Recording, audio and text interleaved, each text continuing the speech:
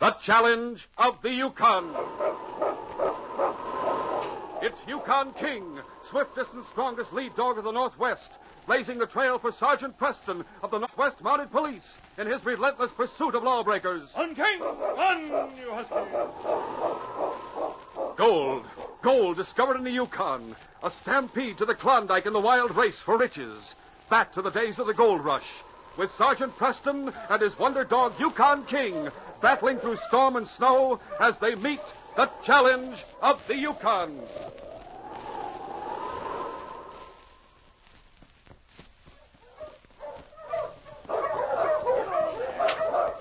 Joe Crawford ran behind his sled, periodically hopping on the runners to ride. His team was made up of 5-6 huskies with an exceptionally good dog running as a free lead. Presently, a girl's voice came from the bundle of black bearskin on the sled. Dad! Dad, it's time for you to pull up the dog. Ho there! Ho, you critters! Ho, Rex! Fetch him to a standstill. What's that you said, Sarah? I've been watching the sun. Quiet down, Rex, you overgrown galoot. I can't hear a word that Sarah's saying. Now, what was it you said, honey? It's time for you to ride the sled and let me run behind. Oh, I'm not tired. I can take it for a while. Of course you can, Dad. But we just passed Minucci Falls. We'll be in Old Rock in a couple of hours, and I want to be driving the team. All right, honey. Being as they're your dogs, I guess you've got the right to choose. Just let me get untangled from all these bearskins. I wonder if it's warm enough to go without my parka. Oh, not by a jugful. What's the matter, Dad? Look over yonder. A couple of men just broke out of the forest. They're coming this way. Whoever they are, they're mighty big. And they know how to handle snowshoes. They're probably trappers. Well, maybe hunters. They're packing rifles. Hello there. Yeah, hello yourself. We want to talk to you. Well, that's your privilege, mister. Start talking. Is your free lead vicious? Only with people who ask for trouble. We're looking for one particular dog. An animal named Rex. Take a look at that one, Breed. Does that look like Rex? You look like it. It is Rex, and I'm his owner. My name is Sarah Crawford. That checks, eh, Breed? Right. This is my father. I like to know the man I'm talking to, stranger. You can call me Moose. That's good enough. And he's Breed. We're, what you might call a welcoming committee from Old Rock. How did you know we were heading toward Old Rock? How did you know about my dog? Well, I'll tell you. The dog weight pulling contest is just about the biggest thing of the year in Old Rock. There's always considerable talk about it. We know that. We hear the talk as far down as Dawson. You're aiming to qualify Rex for the contest, right? Right. The dog look like all he's cracked up to be. We expect to win that contest, mister. Your dog will likely win the weight contest paws down. If he can get in. Well, Rex will pass the qualifying trials, all right. That's not what I mean. What do you mean? Well, you see, Crawford, there's a matter of an entrance fee. We sent the entry fee 4 weeks ago. I'm not talking about that. The one I'm... What are you getting at? Don't let your fingers get any closer to that gun, Crawford. You better disarm him, Breed. Right. No, you see here. What's the idea? Stand still. Tell that dog to be quiet. I don't want to hurt anyone. Quiet, Rex. Quiet, boy. If you think you can get away with holding a gun on me and disarming me... Take it you easy, gotta... Crawford. Like I said, we don't want to hurt no one. All we want is the entrance fee. So your dog can compete in the pulling contest. The fee comes to $5,000. What? 5,000? It's high, but it's only half the first prize. And you can win a lot more by betting on your dog. But we've got no cash like that. And if we had, I wouldn't pay it to a couple of thieves. You can get the cash in Old Rock. Jake Peavy has cash to lend. Now reach into the sled and take what you need to go on alone. Go on alone? That's what I said. We'll take charge of Rex and the girl as well as the dog team. So we've got the $5,000 cash in hand. Moose and his half-breed companion were heavily armed and sure of themselves. Joe Crawford had no choice but to go on alone and raise money to ransom his captured daughter and the dog team. Old Rock was a small community far north in the Yukon Territory, but its annual dog-pulling contest was an event that attracted people from far and near. And for 1 week each year, the place roared with activity. This was the first time Sergeant Preston, his great dog King, had been to Old Rock. The Mountie paused in the darkness before he entered town. He studied a small, neat house and murmured to his dog. That's the place, King. Just the sergeant needs the strongest. That's where Kate West and her daughter live. We'll stop here, boy.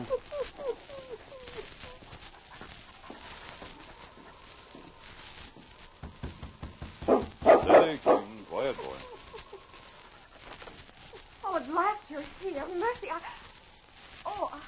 I saw your uniform. My name's Sergeant Preston. I think you're Marion West. Is that right? Well, yes. Won't you step in? Thank you. Wait right here, King. Mother, this is Sergeant Preston. Sergeant Preston? How do you do, Mrs. West? You were expecting Sergeant Meade. He couldn't make the trip this time. Well, is he all right? He will be all right in a couple of weeks. He twisted his knee. Feels fine, but they won't let him walk for another fortnight. He sends his best regards to both of you, and a letter, Miss Marion, to you. Oh, thank you, Sergeant Preston. Won't you sit down? Thank you. I suppose you'll be here during the dog contest. That's why I was sent here. Oh, they're not like they used to be, Sergeant. With so much easy money being spent on wagers and partying, a lot of unscrupulous men come into Old Rock. Yes, so I've heard. Well, they know better than to make any trouble while a Mounty's in town. I hope King and I will be able to keep things under control. King? My dog. Oh, yes, I saw him. He's a beautiful dog. And speaking of dogs, Sergeant, there's to be one from Dawson in the contest. Oh? Everyone says he's sure to win. That's all? Mm-hmm. They call him Rex. I'd like to see him. Oh, you probably will. Who owns the dog? Oh, a man named Joe Crawford. Oh, that is, he doesn't actually own it. It belongs to his daughter. A girl my age named Sarah. I heard that Mr. Crawford reached town last evening, but his daughter and the dog weren't with him. I think I'll find Crawford. Got acquainted. Sergeant Preston, your brother Mounty always stayed with us when he came to Old Rock. Oh? We'd be honored if you two would accept our hospitality. Why, thanks, Mrs. West. I'd like to stay here. But it's rather far from the center of town. I think I'd better stay at the hotel if I can get accommodations. Oh, you can get accommodations all right. Jake Peavy will always make room for a lawman, the old skinflint. You won't like him, Sergeant Preston. He bullies half the folks in town, and then he licks the boots of all the others. I see. By the way, I'd like to accept your hospitality in part. In part? You think my dog King might stay here for a day or two? Oh, why, yes. Of course. With so many dogs being brought to town, I'd like to keep them apart. Some of them might feel like starting trouble. Well, then this shall be King's home as long as you want it to be. Bring him in, Sergeant. Well, thank you, Miss West. Here, King. Come in, boy. Oh, Sergeant, he's beautiful. And so strong looking. King, shake hands with Miss West and her mother. Oh, you beautiful thing. Mother, isn't he gorgeous? Yes, he certainly is. Going to leave you here for a while, King. I'll be back later, boy. The lobby of the Old Rock Hotel was filled with people who had come to town for the weight pulling contest. There were men who came with contesting dogs in the hope of winning one of the lesser prizes. Men who came to buy or sell sled dogs. Men who came to bet. And many people, some of them women, who were there merely to watch the contest and enjoy the excitement. In one corner, Jake Peavy, owner of the Old Rock Hotel, sat with Joe Crawford, whose face was drawn with worry and fatigue. I'm sure glad I met up with you, Mr. Peavy. I don't know who else would have staked me to $5,000. I have an agreement all prepared. Just sign it and I'll give you the cash. Here it is. Of course, I expect to be paid for the risk I take in advancing the money.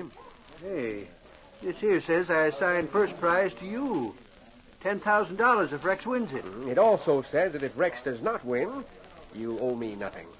But gosh, Of course, if you don't like the deal, you can seek financial assistance elsewhere. But Dad Rat, there's no one else in town can afford to stake me to that kind of cash. Of course, there's an alternative. Now, there's a Mountie over there near the door. Go and tell him your daughter and Rex have been captured on the trail and are being held until you pay $5,000. Oh, no, I don't dare call on the law for help. Why not? I can't do it. I can't take the chance. Those crooks would kill my daughter if I went to the law. I'll take your deal. I'll sign it. Uh-huh. Here's your cash. And here's your paper, Peavy. Now, how are you going to get this money to the men who are holding the girl and the dog? That's a secret, Mr. Peavy. I can't tell you how I'm to get it to them. But I got my instructions. Well, you better get that money out of sight, Crawford. The Mountie's coming over this way. He might get curious. I understand your name's Peavy. Yes, that's right, Sergeant. Jake Peavy, owner of the Old Rock Hotel, and at your service, sir. I'm glad to hear that. I'd like a room. Well, sir, we're full up right now. Well, I'll find a room for you, sir. Yes, sir. Yes, indeed. Always pays to stand in with the law, I always say. Oh. Aren't you Joe Crawford? Me? Yes.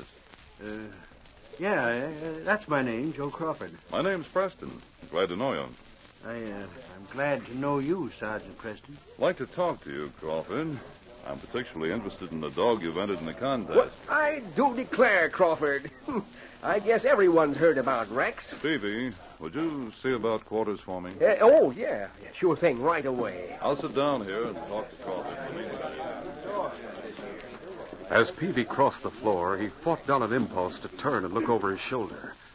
He was uneasy with the presence of a Northwest Mountie in his hotel, but pleased with the successful manner in which his plans were developing. He motioned to the clerk behind the hotel desk and beckoned him to the inner office. Close the door, Slavin. There'll be no one watching the desk while I'm in here, Mr. Peavy. That's all right. I want to talk to him. How did you make out with Crawford? Fine. He's got the cash. I have an assignment of the $10,000 prize. That's pretty good, huh, boss? It's pretty good, yes, but we've got to watch our step. Moose gave Crawford orders to place the money in the hollow tree near the crossroads sometime tonight. You follow him when he goes there. I savvy. Get the cash and bring it back to me. And we send word to Moose and Breed to turn the girl loose. Is that it? Yeah, that's it. They'll put her on the trail for town so she can reach here in time for the qualifying trials first thing tomorrow morning. I'll take over the desk and find a place for the Mountie to sleep. Now, you keep Crawford in sight. We want to be sure he does the right thing with my money.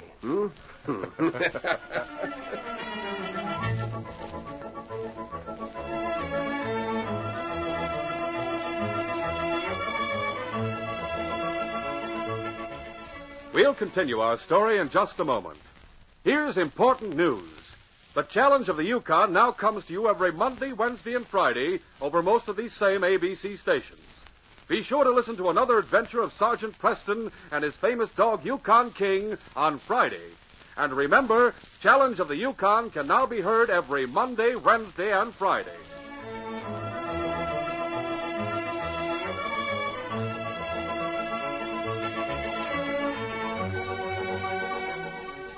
And now to continue our story. While the conspirators discussed their plans, Sergeant Preston asked Joe Crawford a number of questions about his dog, giving no sign that he was curious and dissatisfied with the answers to those questions. Finally... So you see, Sergeant, I'm expecting my daughter and the dog will be here sometime between Just now a minute, Joe. What? Let's start over. Why, what do you mean, Sergeant? Your statements don't hold together. My statements? Explaining why you came here, and why your daughter isn't with you, where the dog Rex is. You've contradicted yourself several times. Well, no, see The here. stakes are high in that contest, and a lot of money's been bet on the outcome. Well, what about it? Let's take a walk, Joe. A walk? Come on. We'll see how the weather is. You, going somewhere, Mr. Crawford? Well, We'll be back presently. Now, look here, Sergeant. Wait till we get outside. Hey there, Sergeant Preston. I found a room for you. If you want to look In at a it. little while, Peavy. If you're going to take a little walk, I'll be glad to go along and show you the town. I want to talk to Crawford privately. Oh.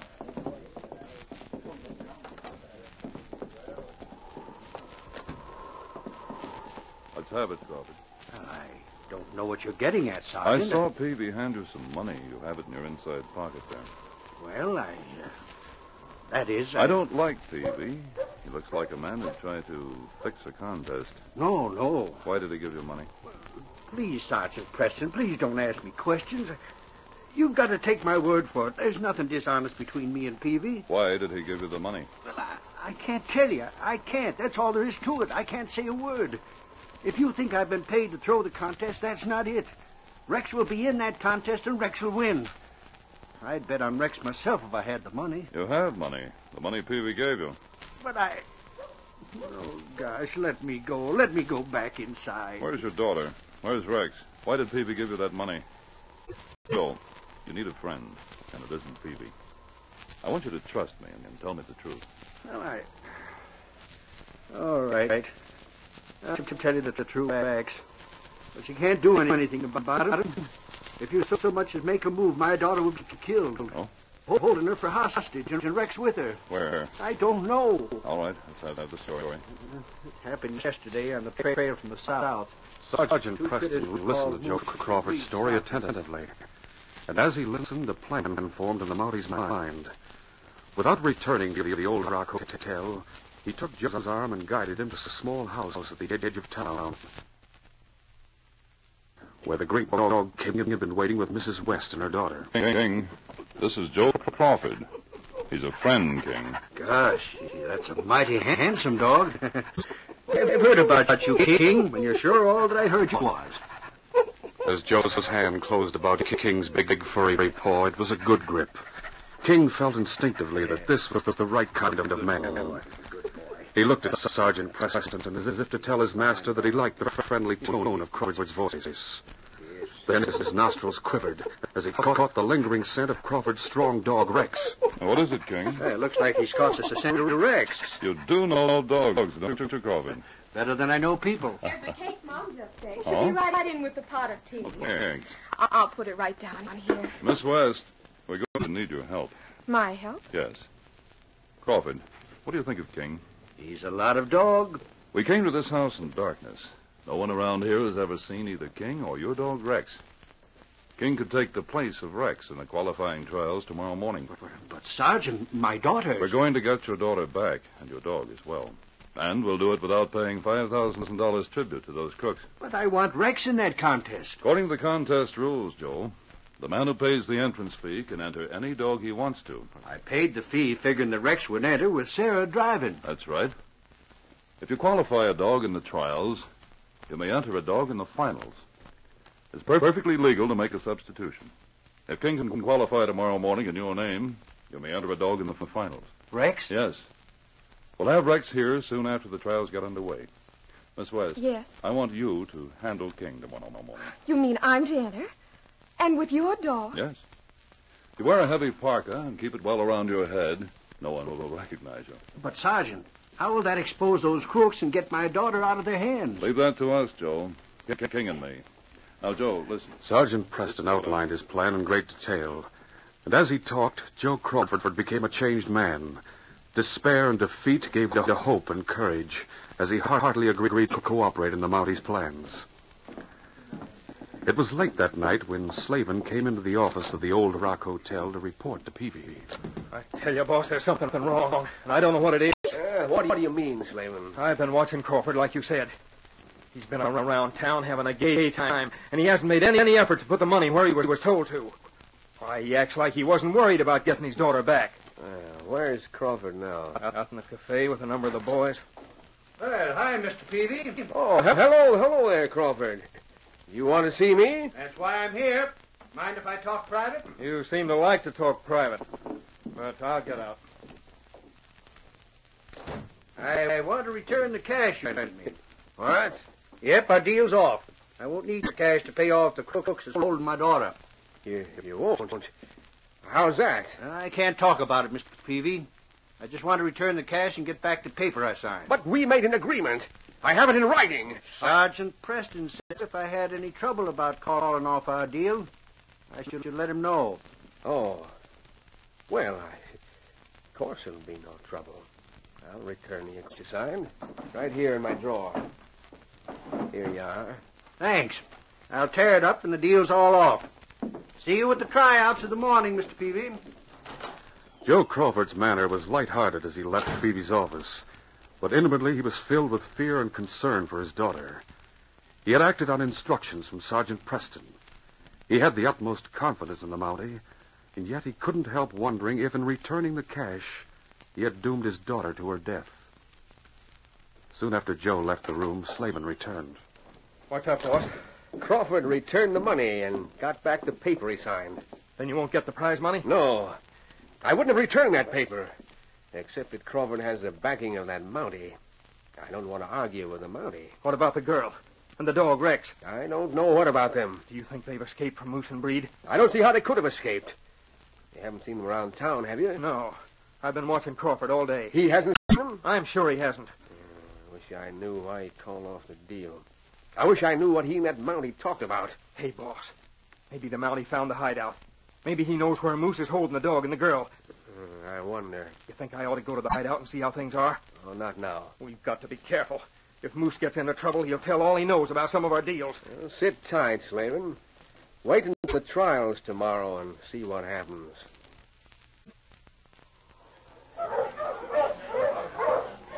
The day of the elimination contest was clear and cold. Crowds jammed close to the roped-off area, where each dog in turn was harnessed to a weighted sled. Officials added weights until a dog had pulled its maximum, and then another contestant took his turn. Peavy and Slavin were slightly apart from the crowd. I haven't seen anything of Crawford's girl. Or the dog, Rex. Crawford doesn't seem to be worried. Look at him over there. Where? Standing with the Mountie. Oh. The Crawford entry! Dog named Rex. Owner Sarah Crawford. Entered for Joe Crawford. They're calling for the Crawford dog. Now we'll know for sure whether the girl got away. Slavin, look! The Crawford entry! Dog named Rex. Here he comes. Make way now and you'll see a real dog. From everyone there came murmurs and comments of admiration as a slim girl in a heavy parka with a hood that concealed her head and most of her face led a great, powerful dog into position for the trial. No one in the community had ever seen Sergeant Preston's King, so everyone mistook the dog for Rex.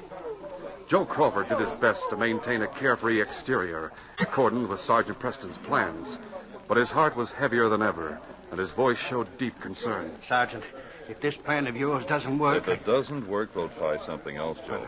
Your dog's ready. All right, Rex. Hold, boy. Hold. King didn't wholly understand the situation when a girl called him by another name, but he did know he was expected to pull the load to which he had been hitched. Pull it, boy. Pull it. The voice of Sergeant Preston came from the sidelines with an unmistakable command. He's moved it. He's pulled it. Hold on. Wait a minute. Add more weights to that sled. As the weight on King's sled was increased, Peavy turned to Slavin and spoke in a low voice. Slavin, we've got to see about Moose and Breen. That's what I've been saying. The girl and dog have gotten away from them in some way. As I told you, boss, if Moose gets into trouble, he'll squeal. Get to the hideout right away and see what's happened. I'm on my way. All right. Go ahead. Try that load. All right, Rex. Hold, boy. Hold. The mighty dog King found the sled much heavier, but he pulled it without great difficulty. He glanced toward Sergeant Preston for a word of approval, but the sergeant had turned his back on the crowd. He was moving rapidly away. King heard his new friend speaking. Good for you, Rex. That's the way. Miss Crawford, that dog of yours is already pulled heavier than any other. But we're going to add more weight and see what he can do. There. Go ahead, Judge. Pile on them weights. Rex will show you. Come on, Rex. Why did everyone call King by the wrong name? King didn't understand it. And why had Sergeant Preston left? He wondered about these things as the sled behind his back was made heavier. There now. If your dog can pull that, Miss Crawford, he's in the finals without any questions. Just watch him. All right. Come on, boy. Hold. King strained at the harness, tugging, pulling, throwing every ounce of his great strength into a mighty effort. He felt the sled behind him move.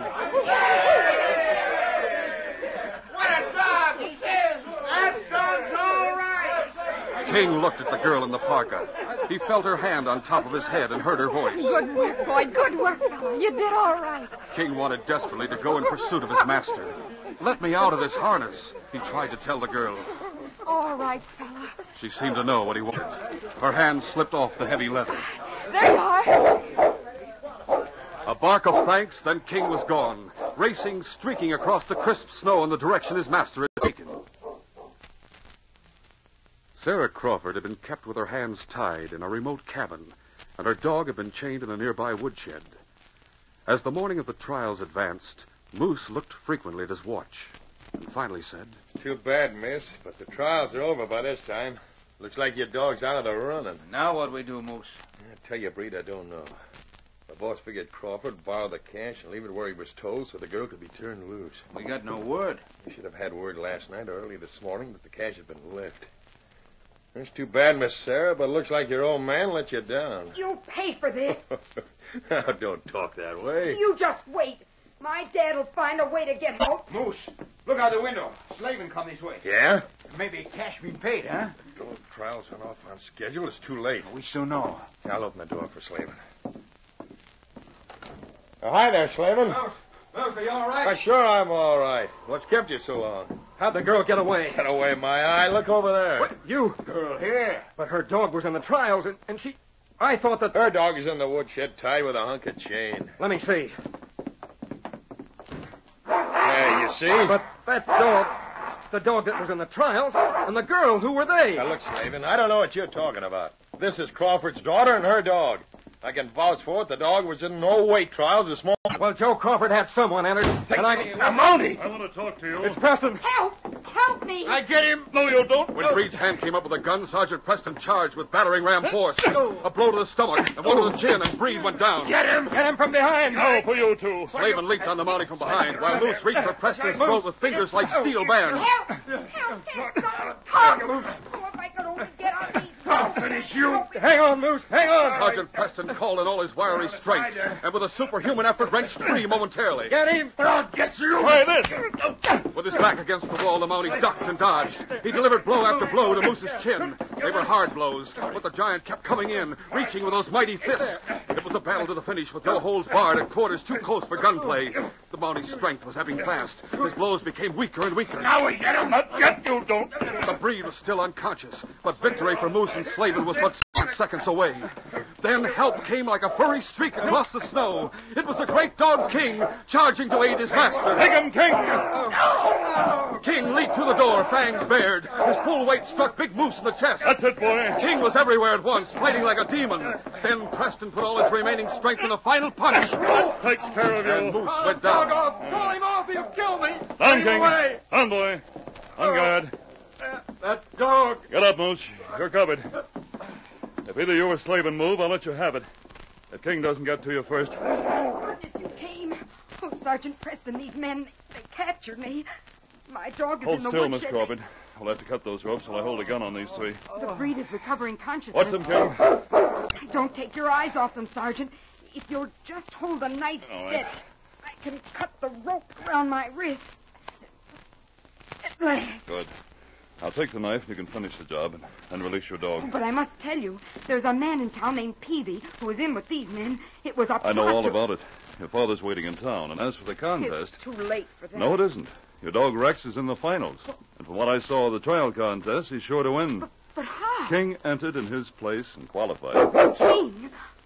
Sergeant, I've heard about King. I guess he's the only dog in the country that's greater and stronger than Rex.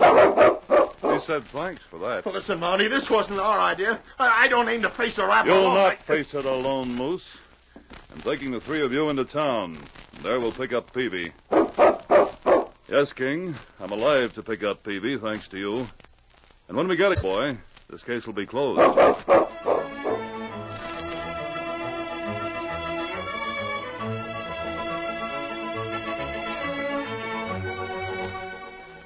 Challenge of the Yukon, a copyrighted feature, is a product of the Challenge of the Yukon Incorporated, created and produced by George W. Trendle and directed by Fred Flowerday. The part of Sergeant Preston is played by Paul Sutton. All names and incidents used are fictitious. Listen again next Friday to another exciting adventure during the days of the gold rush. J. Michael speaking. This program came to you from Detroit. Radio's bad boy is providing plenty of good entertainment these days. Yep, it's Lou Costello. And along with his partner, Bud Abbott, he furnishes hundreds of laughs on his Wednesday night fun fest, plus his Saturday morning kid show. Each week, Abbott and Costello interview the youngsters who have gathered for the broadcast, award prizes, and entertain visiting celebrities. And as a special feature, a trophy and gold medals are given away each week to the boy or girl who has performed a particularly heroic deed. The Abbott and Costello Kid Show is a valuable contribution toward combating juvenile delinquency, along with being top form entertainment.